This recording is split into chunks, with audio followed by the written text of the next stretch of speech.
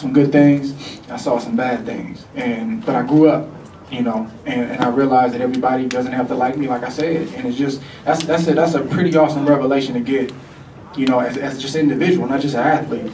You know, I mean, everybody doesn't have to like me. If I'm, you know, if I'm a jerk and I'm disrespecting people, that's on me. But if I know that I'm trying my best to be an ambassador, a representative, and people are nitpicking, there's nothing I can really do about that. Coming into the 12th and final round. Oh man, I was blessed to see the people come out tonight. They came out for the weigh-in, and it's interesting, man. They keep saying we ain't got a fan base, but I don't know about that. Andre just wants the boxing.